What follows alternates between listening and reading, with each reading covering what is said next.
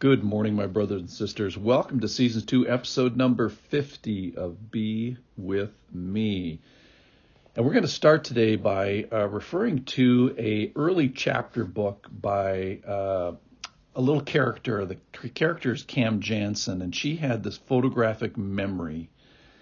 And during the mysteries that she would be solving, she would click and remember a particular moment in time, and then later on that photographic image and the details of it would help her solve the crime or the mystery that she was trying to unravel. And today we experience that in the Bible, and we have Jesus about 5 days before his death, and we're going to get a click, like a Cam Jansen click, of what was Jesus like 5 days before his crucifixion. So here we go. We're in John chapter 12, and this is we're going to start in verse 27. Pay attention. We're going to see some details. We're going to see his purpose. We're going to see his emotions. We're going to see his will. We're going to see his relationship with the Father. We're going to see what he's doing on a trans-global basis. We're going to see how educational he is, how prophetic he is, and then how urgent he is near the end. Okay, so verse 27 of John chapter 12. Now is my soul troubled. And what shall I say? ? Father, save me from this hour.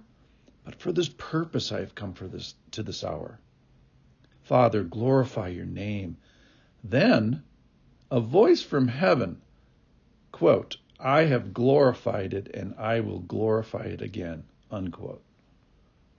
The crowd that stood there and heard it said that it had thundered, and others said an angel has spoken to him. Jesus answered, this voice has come for your sake, not mine. Now is the judgment of this world. Now will the ruler of this world be cast out. And I, when I am lifted up from the earth, will draw all people to myself. He said this to show by what kind of death he was going to die. So the crowd answered him, we have heard from the law that the Christ remains forever. How can you say that the Son of Man must be lifted up? Who is the Son of Man? So Jesus asked them, the light is among you for a little while longer. Walk while you have the light, lest the darkness overtake you. The one who walks in the darkness does not know where he is going. While you have the light, believe in the light that you may become sons of the light. So 2/3 of the way through this little story, the people ask a question that is being answered as they ask the question. They ask the question, who is the Son of Man? And all the while, Jesus is describing himself in all these different detailed ways. Let's go over them right now. First of all, we see that Jesus is troubled. I love this part, might be my favorite part. And this is the detail that tells you that Jesus was not some sort of a robot. He's real, he's human. And to be stirred up means, to be troubled means that he's stirred up. He's unsettled. Why? Because he has this great test in front of him. Heck, I've taken spelling tests that I was stirred up about, much less the test that Jesus is going to go through. So a great test is before him, and he's wrestling with it a little bit and deciding. There's no purpose, but he's committing himself. For this purpose, I've come to this hour. And then we see this great prayer here. We find him prayerful at the end. Father, glorify your name. And then a voice comes from heaven. Now, here's the strange thing. When we go to heaven, we're going to hear God's voice every day. Think about that. This will not be an unusual moment in eternity. Now, it was an unusual moment of here because of the separation, the Jesus coming all the way down. So the weird thing is not that God speaks. The weird thing is God doesn't speak all the time, because that's where Jesus came from, where him and God were in cahoots all the time and will be in the future, and we will be also in that conversation in the future. The weird thing is that there's silence and then it breaks through every once in a while. So I thought that was interesting. This voice that comes, which we're going to hear all the time. That voice was the same voice that came to Jesus at his baptism and his transfiguration. And this is the third time that this freely audible voice of God. It tells you about the unification, the unifiedness of Jesus and the Father. And then this, you see in verse 31, this epic thing happened. Now is the judgment of the world.